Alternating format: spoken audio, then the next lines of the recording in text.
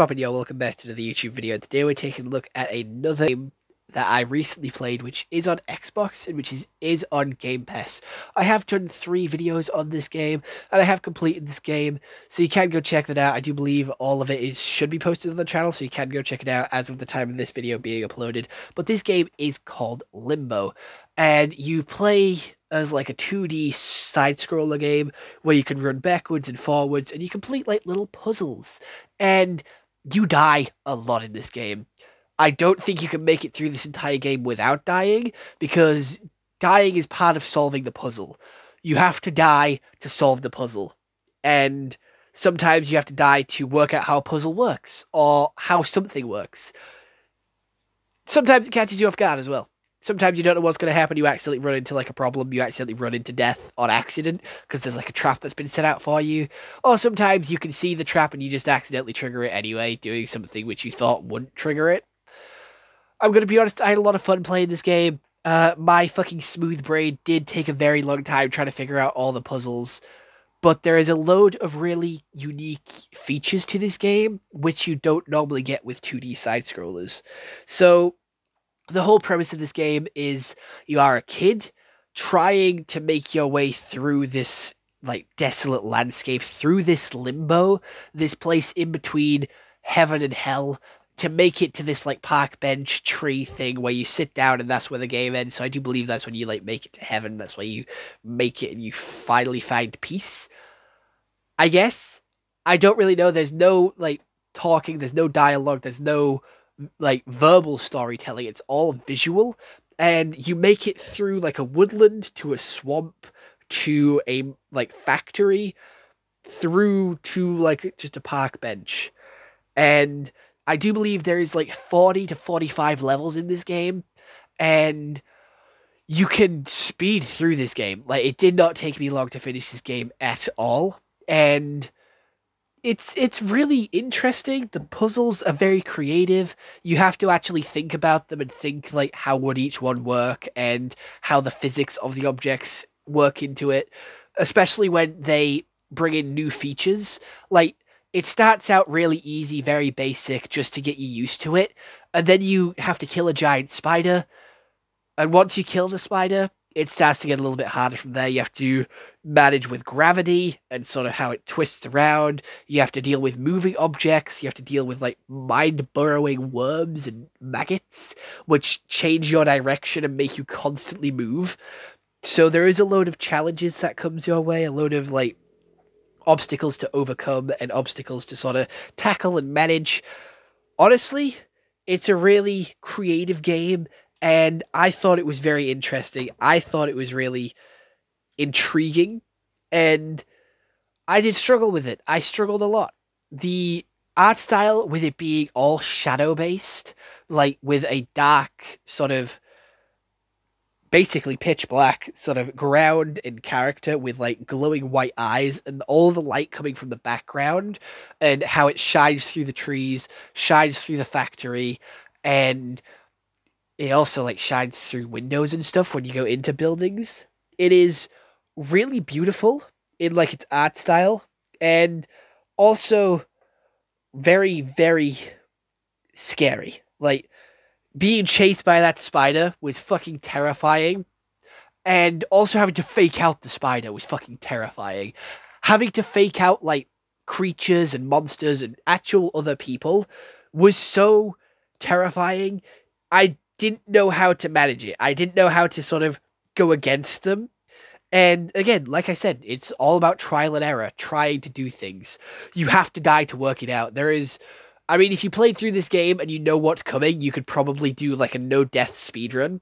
But as of like this very, very beginning, if you're going through it blind, there is no way you can make it through it without dying at least once.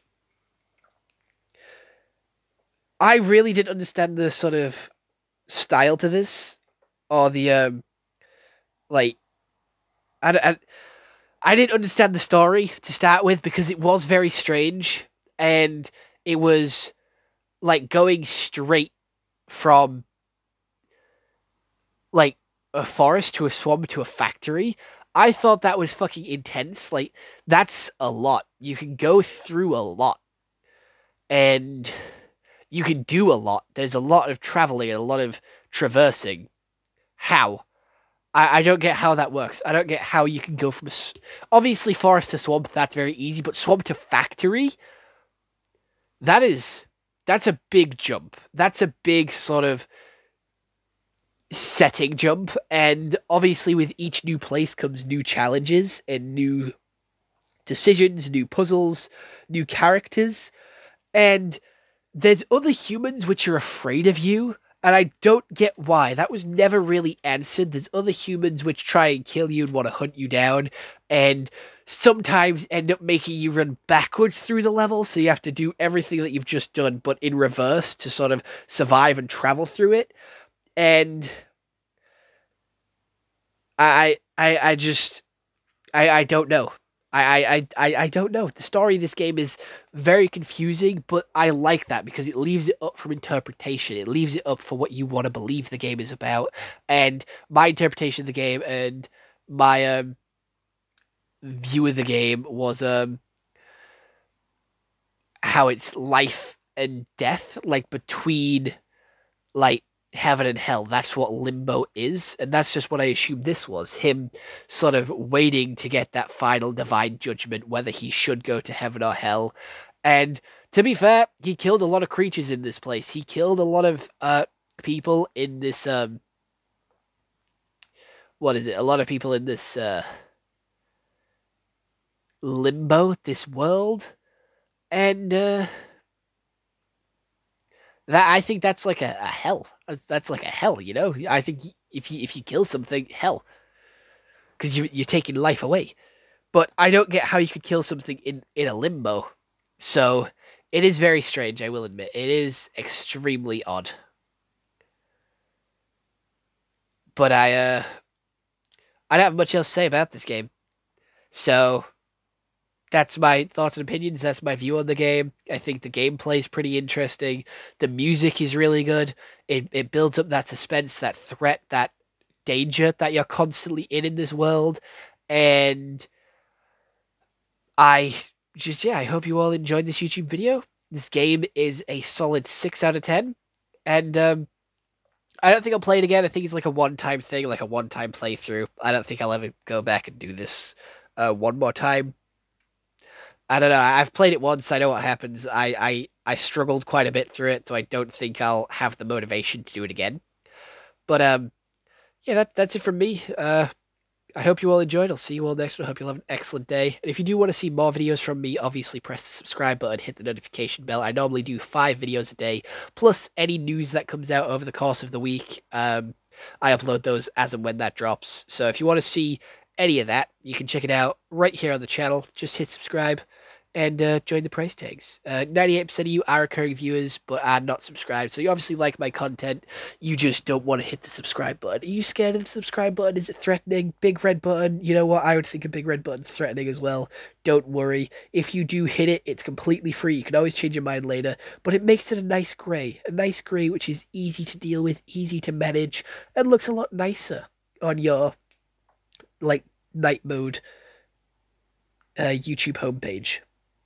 I use night mode, just saying, and it's a lot easier on the eyes. Or if you just want a little bit more time privacy in life, you can check out the link in the description, which will take you to everything else that I have to offer as a content creator, from my TikTok to my Instagram to my Snapchat to my like Reddit to Facebook to pretty much anything you could want from me is on there. But other than that, hope you all enjoyed, and goodbye. Stay home and stay safe.